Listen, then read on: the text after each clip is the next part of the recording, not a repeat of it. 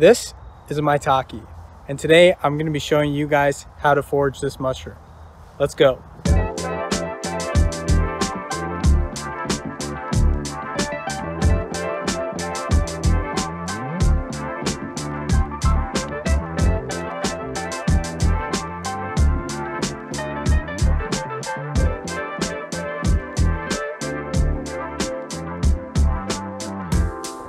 What's up guys, welcome back to Gleese on Life. If you're new here, I'm Alex Gleese, and today I'm going to be showing you guys how you can find and forage Maitake, and then later I'm also going to be showing you how I like to cook it up.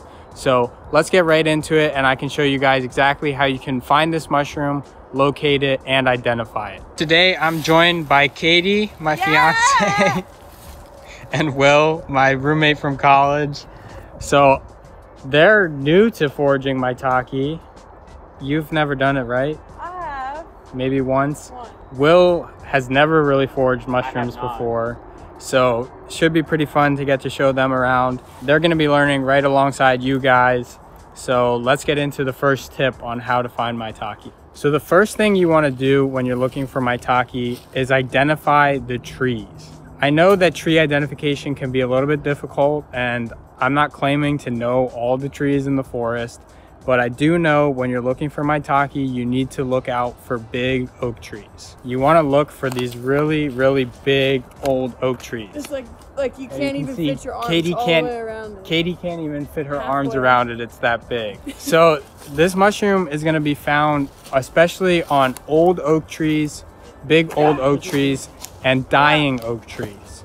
So this mushroom actually feeds on the decaying roots of the oak tree. So you're always going to find it at the base of the tree, and it's a surefire way to really find this mushroom. This is how you identify the tree. You get a friend, and then if your arms can connect around it, then it's for certain an oak tree. Okay. Perfect. So you're going to find this mushroom in the fall, and unfortunately, if you live on the West Coast, you're not going to be able to find this mushroom. It doesn't grow on the West Coast. So if you're watching from the West Coast, hopefully you guys can live vicariously through us finding this mushroom. But if you live on the East Coast, you better get out there in the fall and find this mushroom, because it will feed you for weeks. That's how much you can find at a time. The most surefire way to find an oak tree, if you don't know what it looks like, is to look for acorns. So you can see right here on the ground, lots of acorns. And then we also have oak leaves. So oak leaves are pretty distinct. This is a different type of oak. Each different type of oak will look a little bit different. This one is more pointy. These leaves here are a little bit more lobed. Those are oak leaves as well. So that's a really good way to look for these trees if you don't know what the trees exactly look like. We're gonna go ahead and pick this big one that we found. Basically, to pick it for these ones, when they're this big, I would normally cut the mushroom, but with these ones it's difficult to kind of like see under there, so we're just gonna pick it. I'm gonna do this one first just to show you how it's done, and then you can do the next one. And it's pretty simple. There's not really much to it. So we're just gonna kind of like gently excavate it from under here. So see, that one part is not coming with it, but that's okay. It might be a separate mushroom actually. Whoa. So yeah, really, if you're careful pulling it, you shouldn't harm the mycelium down in the ground. Some people claim that you need to cut it. There's no real evidence showing that you need to, but I try to when I can. With these, I don't really, but you do want to be careful. Like you see, there's a lot of dirt, so we don't want to flip it all the way over, because then we're going to get dirt all inside of this and make our life a lot harder. So we can start to kind of clean it up and get rid of some of this and start to cut it away. Some of this dirt. We also have to be careful. We don't want to dull our knife too much on the dirt. You're going to want to try and keep all of it, right? You're going to feel bad. You're going to be like, wasting, but really you're not. Yeah, just cut away at least the worst of it, and then you can do more detailed work at home. Now, these mushrooms too will have a lot of insects in them. The insects like to hide out in these, so you'll see that when we bring it home, we're gonna start to pull this thing apart, and there's gonna be all sorts of little bugs hiding out in this thing. We already saw a lot of mosquitoes. That's why I have this on. Yeah, we want to try and leave them in the woods if we can, but when we get home, we'll put them outside. So will this regrow into more mushrooms? Does it have like the cultural spores or whatever? It can spread it. I tend to just like leave this where it was, but the mycelium shouldn't be harmed from us plucking it as long as we don't go like digging into the ground. So, yeah. This is it? This is it. What about this brown spot? We'll get that when we go home. Okay. So yeah, this one is pretty good. That's hefty. Yeah, you can hold it. Bro. I don't know, that one's probably like 8 pounds, 7 pounds. Yeah, it's a mushroom head, literally. It might even be bigger than that. It might be closer to 10. But Is it really that heavy? yeah. Wow. They can get up to, geez, I don't know. I've seen people at least 20 pounds. Sometimes I think I've seen some that are close to like 30 or 40. They get huge. Jeez. So, yeah. It's a beautiful mushroom. Really Maitake. Really Forage tasty Maitake, too. yeah. Just make sure it's not dried out, not spored out before you pick it. But other than that, it's pretty easy. How could you tell if it was spored out? Spored out, so you can kind of see here on this that it's kind of white. That's the spores. So when it's spored out, it'll start to drop the spores. So this one's starting a little bit, but it's not too bad.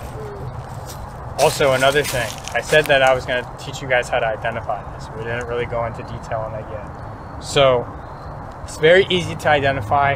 One, it grows at the base of oak trees. That's already a huge identifier. Two, it grows in fall.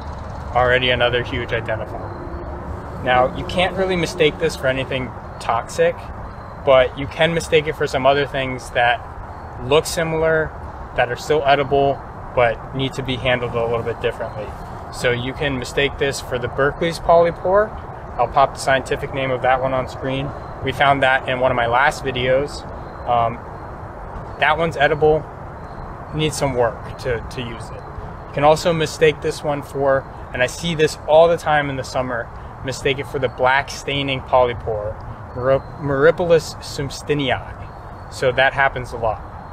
The main way to tell the difference is the fronds on the Maitake, Grifola frondosa, also sometimes called hen of the woods, are smaller than they are on the black staining polypore. And also with the name black staining, if you were to take the black staining polypore and damage it and break it, it would start to stain black. First it turns brown, then it turns black. So that's the obvious sign that if this doesn't stain black, you have hen of the woods. All right, so we picked the one here, which was about a foot or two away from the tree, but you can see there's actually a few more growing right at the base of the tree, and that's typically how you'll find them growing. And on a big oak tree like this, when you see one, you want to make sure that you walk around and check all the way around the tree, because here's one more, and if you didn't come all the way around, you would have completely missed this really nice one on the backside. And then the very last thing is, once you've found them in one tree, they will likely be back the next year. So now that you have a spot, you can come back year after year and harvest Maitake each and every fall. Grab it like down, all the way down. You'll feel where it's kind of stuck, and then just kind of tip it one way. Yep, there you go. Now it's loose. And then you can put it on its side, kind of like I did, not turning it all the way upside down, and start to kind of, I would recommend brushing it first, see what comes loose, and then you can see where you really need to cut. And also pull like leaves off and stuff like that. So this one's really nice as well. I feel like I'm breaking it as I'm holding it. A piece of it. It's okay to break it a little bit. Yeah, there you go. Like you can see like some of the dirt and stuff, and sometimes this will grow through like tree branches even. So like sometimes you really have to clean it up. Usually they're pretty dirty. That's pretty good for now though. Just get the worst of it off. Nice. Nice. Thanks.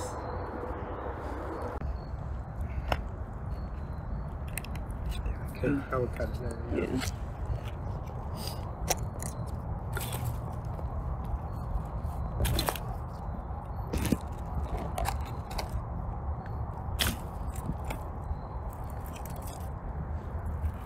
It's a beauty. This one's pretty clean because of where I cut it, I think.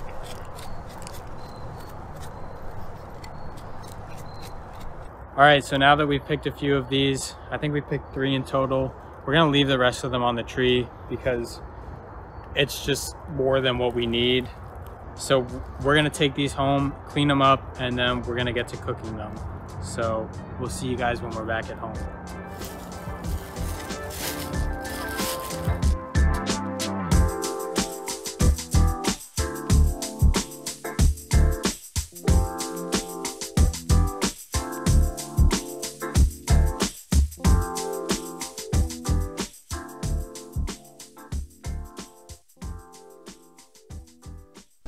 What we're going to do today is use the bigger of the mushrooms that we harvested and make mushroom jerky.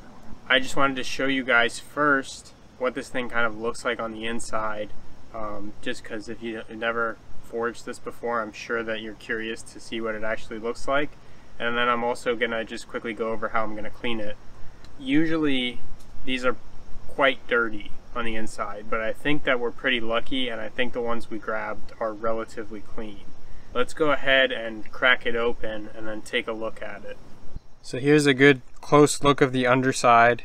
You can see that the hen of the woods has this almost branch-like structure to it. You can see there are bugs in it as well, just like I said out there.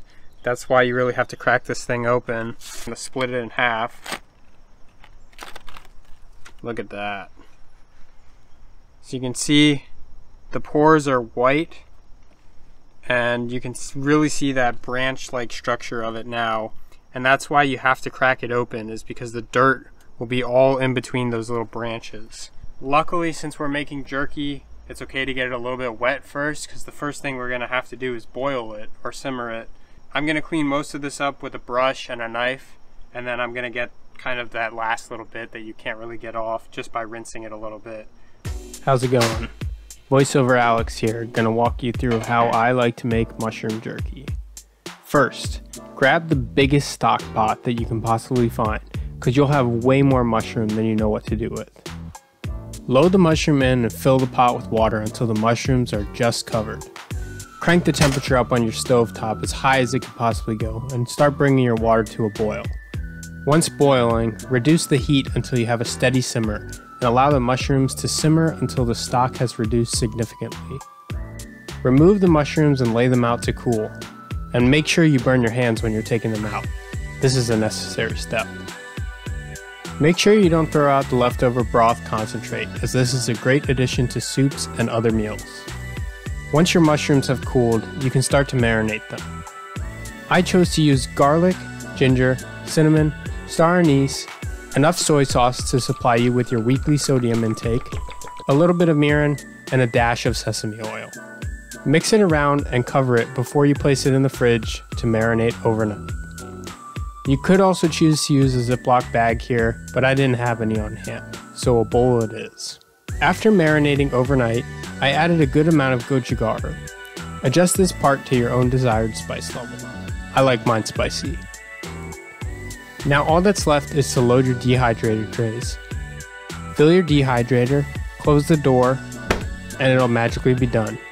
Now wouldn't that be nice? I like to set my dehydrator anywhere between 120 and 130 degrees Fahrenheit and dehydrate until the mushrooms are still slightly pliable. And there you have it. Beautiful, delicious, umami mushroom jerky, ready to be gobbled down. Now, time for the taste test. Should I eat it? Yeah, give it a taste. Oh, this is my ration for today.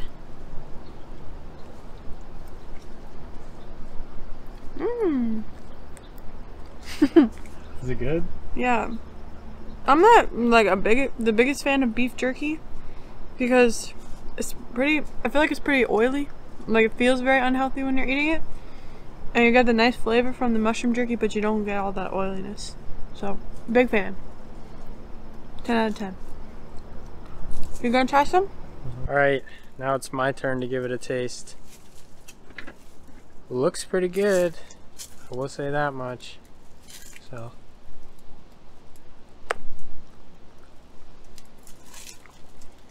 a little tough, but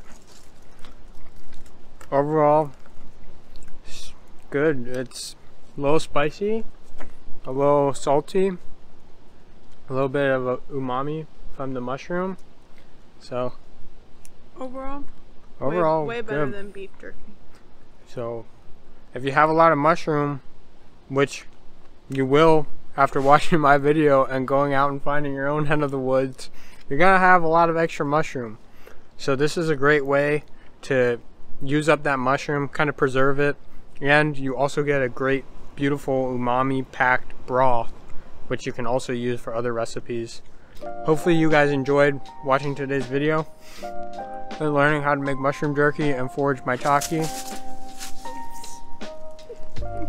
Don't forget to like, comment, and subscribe. Let us know what you thought down below, and we'll catch you guys in the next one.